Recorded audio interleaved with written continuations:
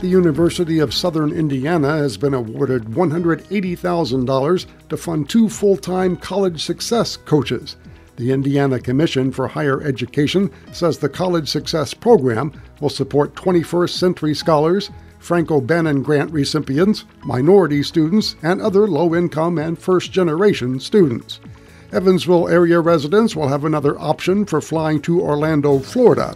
Breeze Airways has announced flights starting February 23rd. Evansville Regional is also working with airlines to resume service to Chicago and Detroit. Flights to those cities stopped last year. A historic tavern in northwestern Vanderburgh County is changing hands. The Nesbit Inn has been purchased by the Strasweg family. The Straswegs will be the 7th owners of the inn that was built in 1912. More on these and other stories at news.wnin.org.